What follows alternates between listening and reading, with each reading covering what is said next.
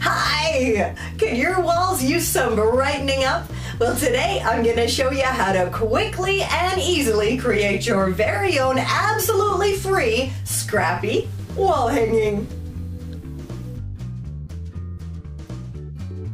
For this crazy simple project, you'll need a bunch of scraps that have already been cut into strips, a bit of crochet chain or yarn, whatever you have lying around, a stick, and your scissors.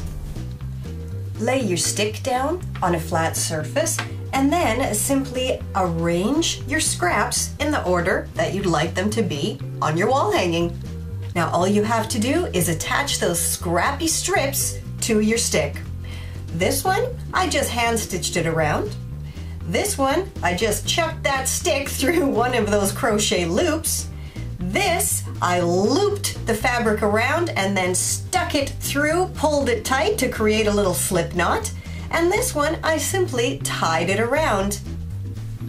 Once you're happy with the amount of scrappy strips on your stick, then simply space them all out evenly and attach a string or a piece of ribbon for your hanger.